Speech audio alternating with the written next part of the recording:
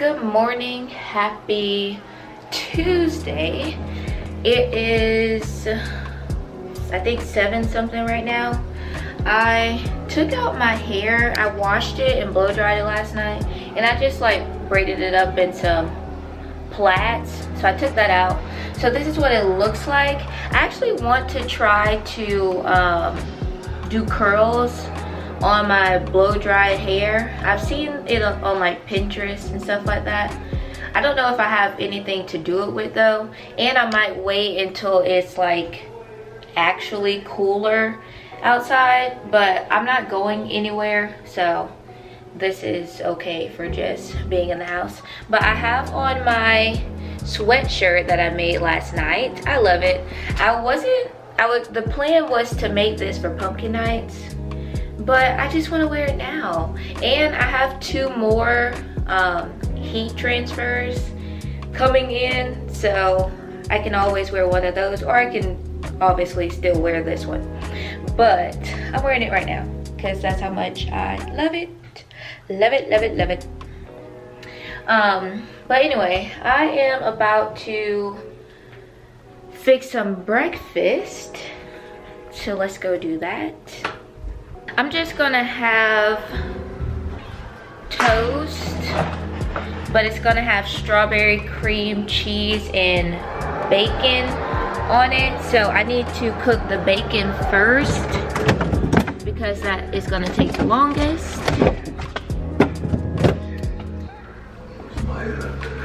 So this is the bacon that I get from Central Market, Applewood, thick cut bacon. So I'm going to make it in the air fryer actually. So actually, well, we don't use the air fryer a whole lot, because I was gonna say we need a bigger one, but we don't use it that much. It would be nice to have a bigger one, but we don't use it that much. So anyway, come over here and get some Pam and spray this.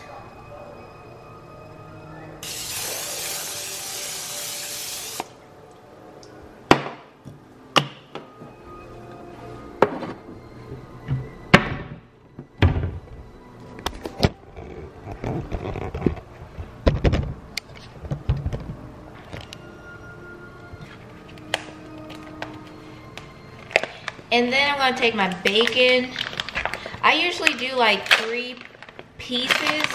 I end up only using 2 for the bread, and then I just eat 1 slice on its own.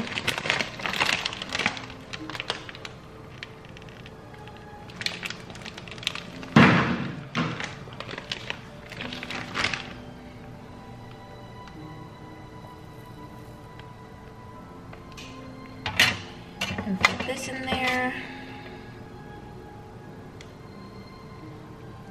Babe, what is that? I feel like I heard that movie before. The Batman. Ah, that's why. First date. That's why I've heard it before. You might remember. I love the Batman. Yeah. The Batman might be my favorite. The bacon has about 3 more minutes on there now. So I'm gonna go ahead and put toast the bread. So this is the bread I'm using. Oh, it's gluten-free. Babe, did you know that? Yep. Oh, the brand is called Gluten-Free Yourself. So the brand is called Gluten-Free Yourself. It's a French loaf. We got it when we were at the farmer's market in Austin, and Anthony said it's good bread. So I am going to try it out. So I'm just gonna take 2 pieces and toast them. Using my toast plate, I got this from TJ Maxx, I believe. I have a toast one, an egg, and a bacon.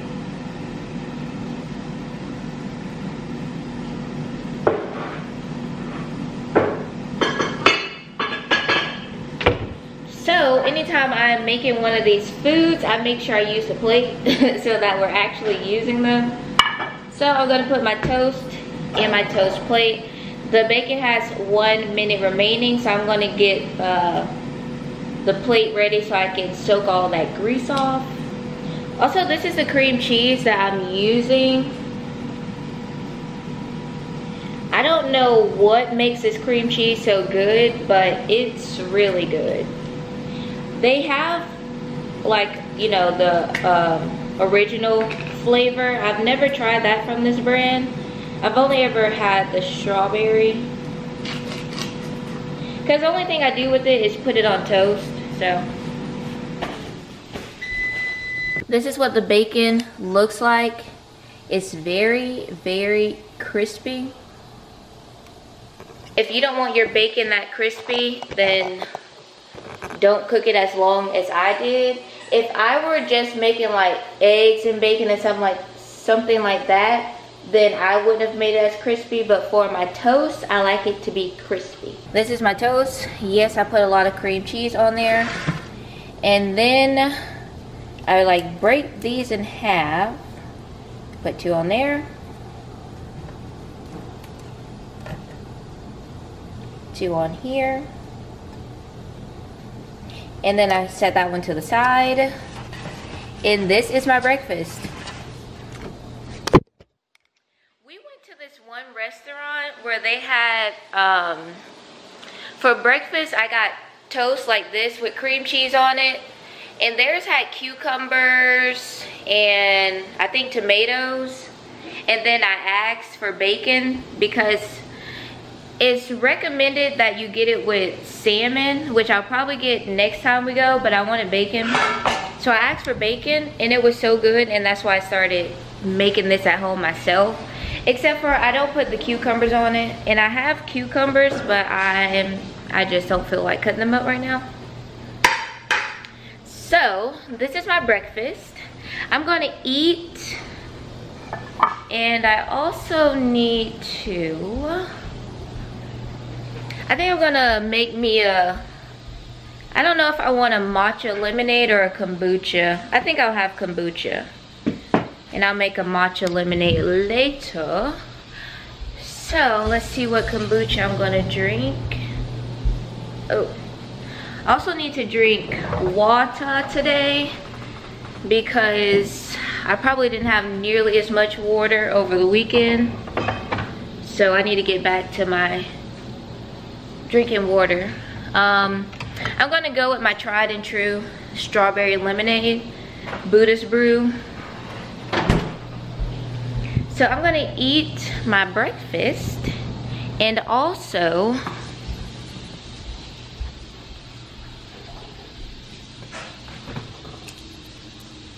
I told y'all in, I think the vlog from like 2 days ago or something like that. I can't keep up at this point. On TikTok, I saw a girl doing a Bible challenge for September. This is Anthony's Bible. I need to find mine. It's probably still packed up somewhere. Because for the most part, like at church, I just use my phone. Because it goes so fast. Like when I first started, like my old church back home, we didn't have like all the screens and everything like that, so I needed a Bible. At this church, they have the screens with the passages on it, plus you can download it on your phone, plus it goes so fast. So like by the time I go to the scripture, he's probably already on the next scripture. So I stopped taking my Bible to church for that reason. But anyway, for the month of September, I'm reading a chapter of 1st and 2nd Corinthians every day. So I'm gonna do that this morning also. And then I will see y'all sometime this afternoon. Y'all, Anthony's Bible is making me want to upgrade my Bible, which now I probably will. He has a study Bible. He got this when he was baptized at church. I got a Bible too, which I have loved my Bible. I've had it for years now. So I think it's time for an upgrade because I really appreciate, you know, it gives you like little notes about what the, you know, like Paul answers church questions, Paul addresses church problems.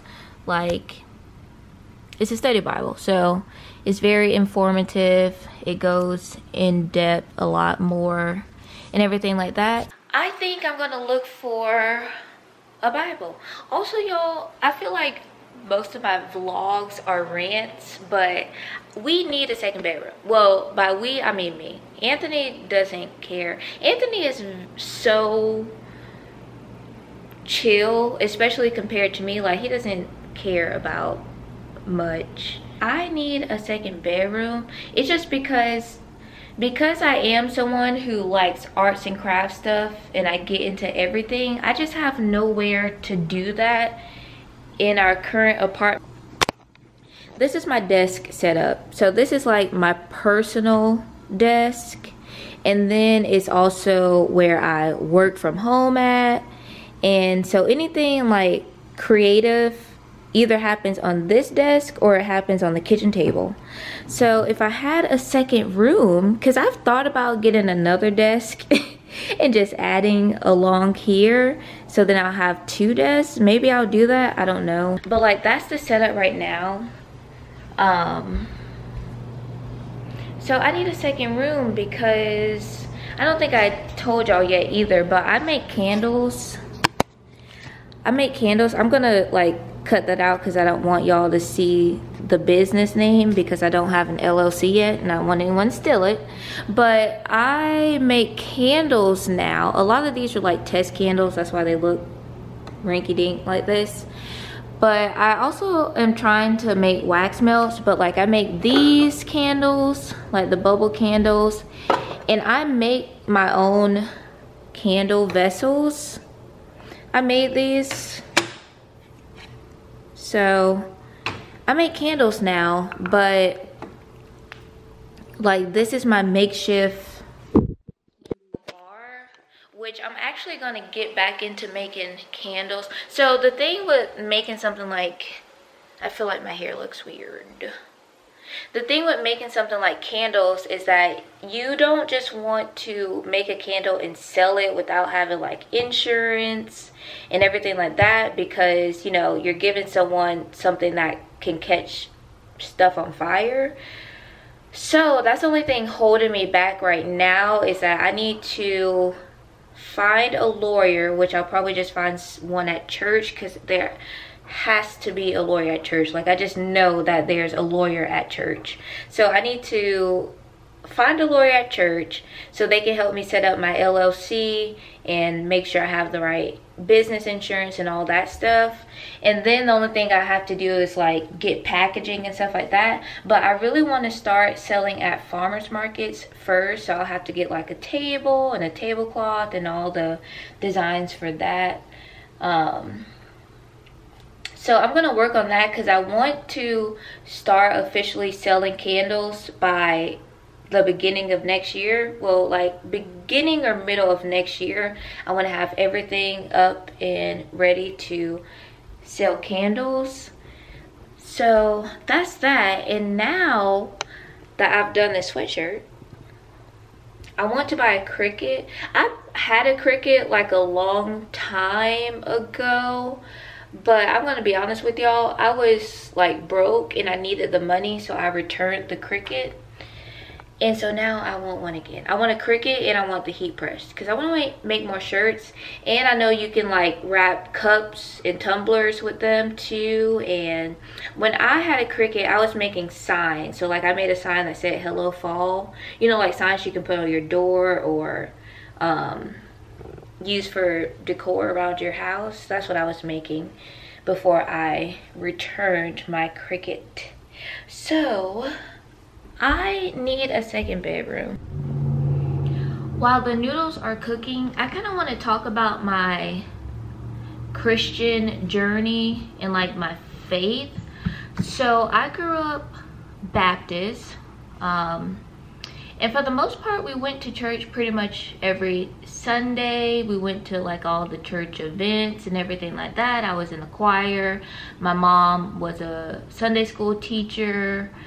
My grandma, you know, did a lot of the cooking for the events and everything like that. She was in the choir, so on and so forth. And then probably once my mom had a stroke, she had a stroke when I was 12. Once she had the stroke, we kind of like fell off a little bit with going to church, because just, you know, life reasons and everything like that. And then at a certain point, like, we didn't go to church at all, really. And then I started going to church again sometime after high school. So like maybe when I was like 18, 19, I started going to church again, except this time I was going to a Church of Christ. So I started going to Church of Christ, and my family didn't care for that too much because we grew up Baptist. So it was just a whole thing of, you know, why do you want to go to this church? They thought I was doing it for the wrong reasons, everything like that. So I started going to a Church of Christ, and then I got baptized in the Church of Christ, and I've been Church of Christ ever since. But there's been, I don't know if I want to call it struggles really. Well, let me backtrack a little. So I was diagnosed with Crohn's disease when I was 18, and that was probably one of the first times I really struggled with my faith, because, you know, I just was mad at the world pretty much. Like, why did this happen to me? What did I do to deserve this? You know, I was just mad at everything. So I went through a period of like, I don't know if I didn't believe in God or if I was just mad at him, but I went through a period of like just not caring about church or God or anything like that. And then I went through a period of really believing in God and, you know, trusting that everything will work out. I may not understand why this has happened to me, but, you know, it's all going to work out in the end. It'll all make sense in the end. So I struggled with that for a little bit, but when I was baptized in the Church of Christ, I like became a devout Christian, like super devout. I was at morning worship, evening worship, Bible studies on Wednesdays, tithing, just behaving, living life like a Christian. And then I moved to Texas. I moved to San Antonio, and this was during COVID and everything, so everyone was streaming church service. So I was streaming, and then when I moved here to the DFW area, COVID was like starting to lighten up, but, you know, people were still doing the mask at church and everything and everywhere. So instead of doing that, I just streamed church at home still, and that's how I found our current church. So when the mask mandate was uplifted or whatever, and everything was going back to normal, I finally went to church in person, and I fell in love with my church, and I've been there ever since.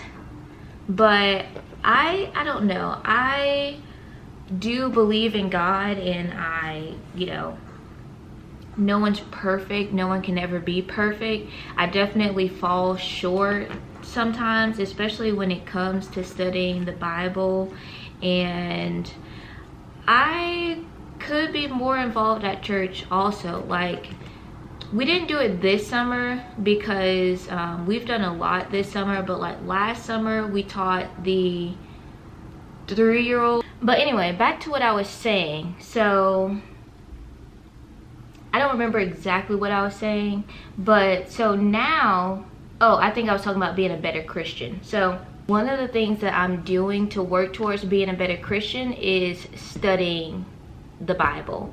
And so it's great that Anthony has to study Bible, because that will make it 10 times easier and better.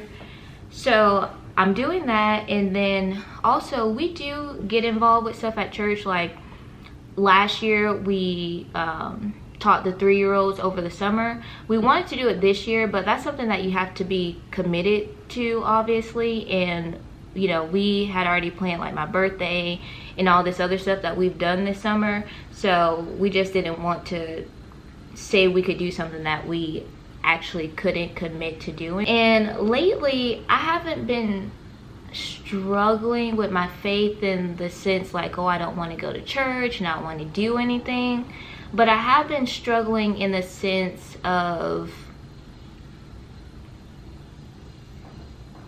I don't know, like sometimes it seems hard to just blindly follow something, or like when people, I guess I get more so annoyed when people say things like,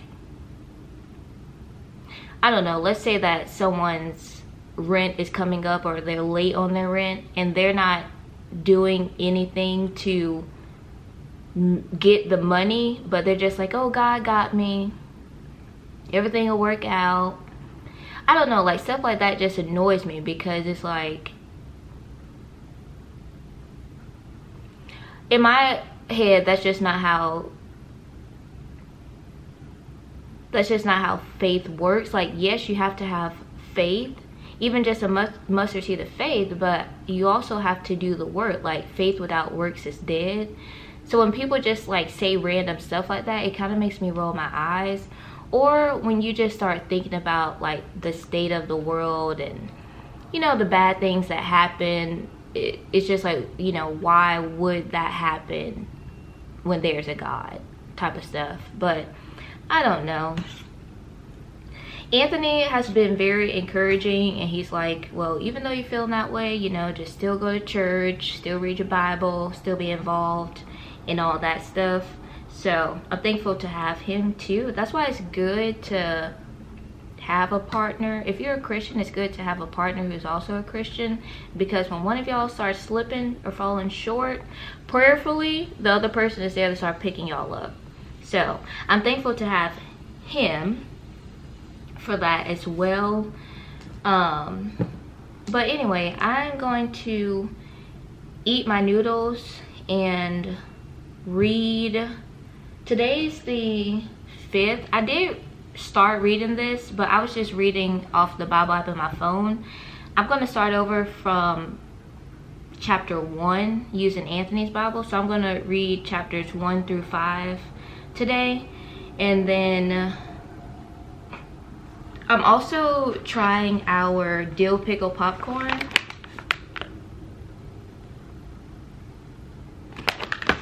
Hopefully Anthony doesn't mind me opening it without him.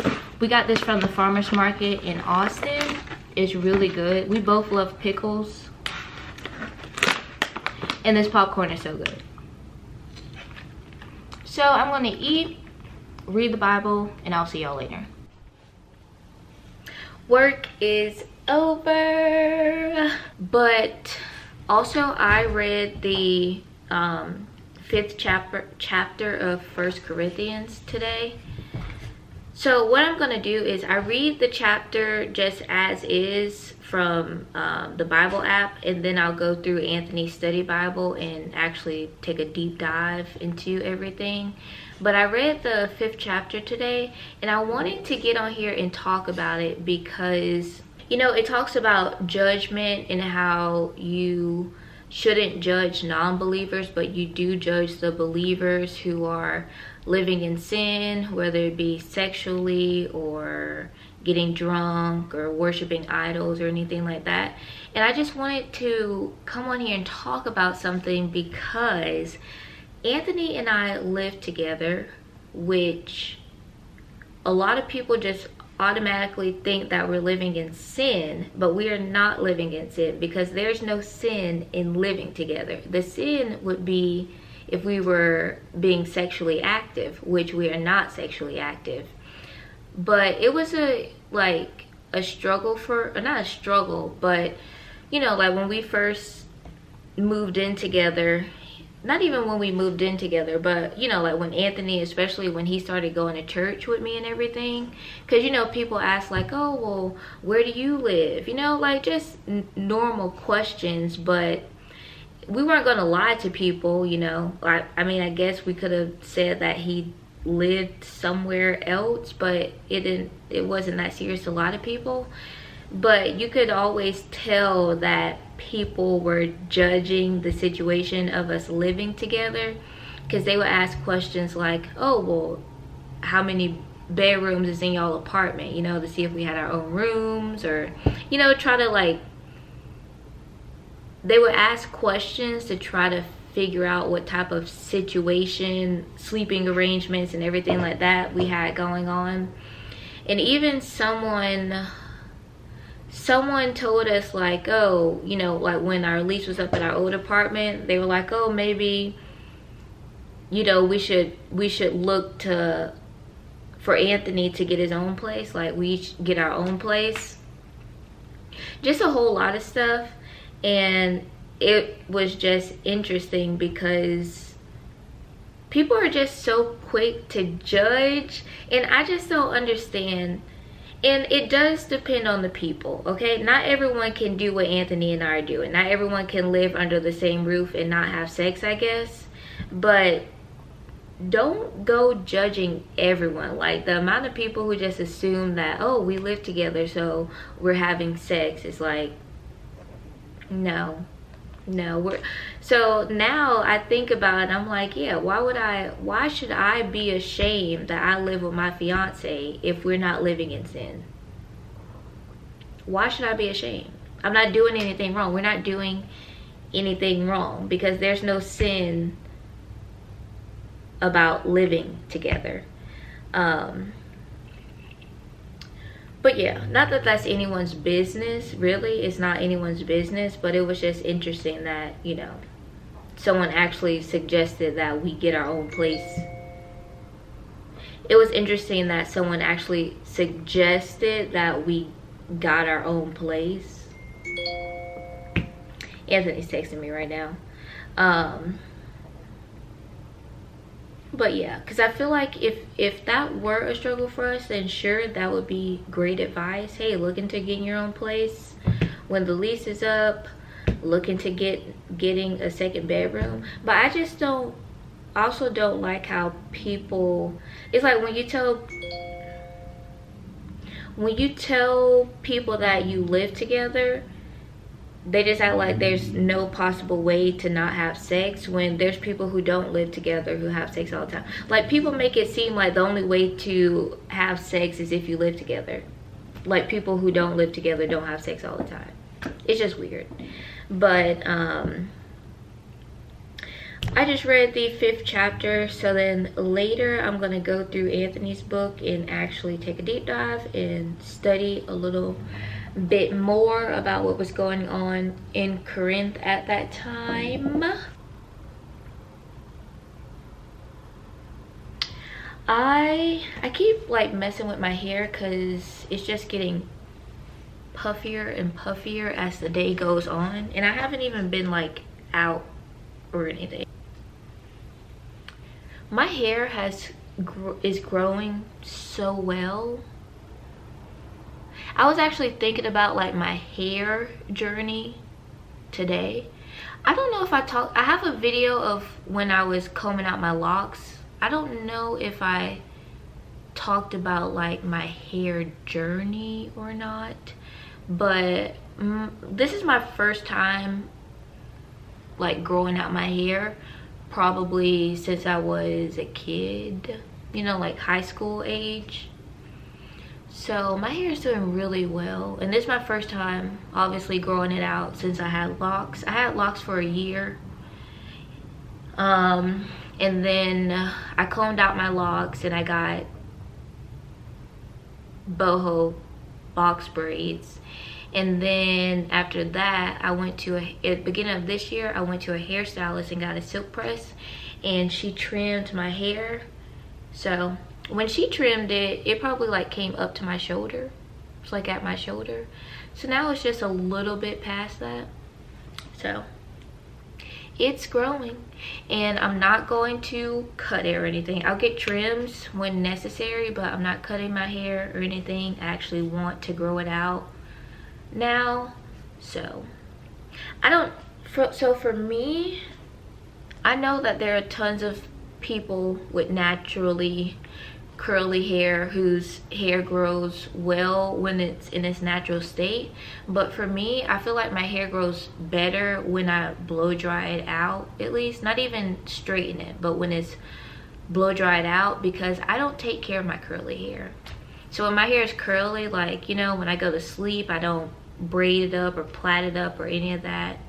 So I just wake up and like fluff it out, but I didn't comb it or anything. So I feel like it causes a lot of breakage and damage, whereas when I blow dry my hair, like tonight I will plait this up. Like, I will actually do that and wrap it and everything. So it's easier to manage this way, and I feel like that has helped with me being able to grow it finally. So I don't wear my hair in its natural state a lot these days. Like, actually this year alone, I've probably only worn my hair curly no more than 5 times. And 5 times might be pushing it, but no more than 5 times. So I hope y'all are enjoying these daily vlogs. I'm only doing it for this week because, as y'all can see, I just don't have a lot going on in my life. Especially on a weekday, I have to work. Like, how much can I do? Especially because I can't show y'all what I do for work, nor do I care to show y'all what I do for work. So none of that can be included in my vlogs. But I'm really just trying to get back into the swing of vlogging and uploading to YouTube, which is why I'm here. I really do want to try to grow my platform, so I am going to be more consistent. I'm obviously not going to do daily vlogs, and I might do more than vlogs, but I'll come up with a schedule. I don't know one right now off the top of my head, but I do want to be more consistent with YouTube and actually see if I can grow my channel. I was talking about this with Anthony, I think yesterday. I was talking about this with him because he was actually watching the vlog that I posted some days ago, like when I officially came back. He was watching that vlog and he was like, that sounds just like, and he named another YouTuber, but like a YouTuber who has, I don't know if she has 1 million followers. I don't know if she has 1 million followers, but she has a lot of followers. And he was like, your vlog sounds like hers. And I was like, I know, but I don't get the same views or engagement as her. And then so he was like, well, you have to do something that, you know, only people can get from you, which is very true. However, when I say this, I'm not looking for like sympathy or anything like that, but I was talking to him about this and I was like, yeah, that is true. However, I can be honest with myself, and I know that, like, I'm not funny, you know, I'm not a comedian. I don't even joke a whole lot. That's one difference between me and Anthony, because Anthony is a jokester and I'm more of a serious person. Like, I barely like joke in general, so I'm not funny. You know, I don't have that much of an interesting life. Like, I work a regular 9 to 5, and even outside of that, like, it's not like I have a bunch of money to blow on designer and shopping sprees and everything like that. And, you know, I think I'm a pretty woman. I think I'm, you know, like, pretty average looking. So it's not like I'm just this beautiful woman that everyone wants to see and follow or anything like that. So I do want to talk about having a chronic illness more, because that's probably the most interesting thing about me, is probably having Crohn's disease. And on TikTok, people are are pretty interested in that stuff. I might do more arts and crafts though, because that is a major part of my life. Well, not a major part, but I do a lot of arts and crafts and like small stuff like that. Like I feel like there's bits and pieces of interesting pieces of my life and like just me in general, but overall I'm not a very interesting person. So I do need to figure out a way to make my channel more interesting with things that are actually a part of who I am. I don't want to like start doing stuff that, you know, I don't really align with, but I do need to sit and pull out the parts of me that are interesting, or the things I'm interested in that can make good content, and then make videos around that. So we'll see. But anyway, I am going to get off of here now. Actually, am I going to come back later?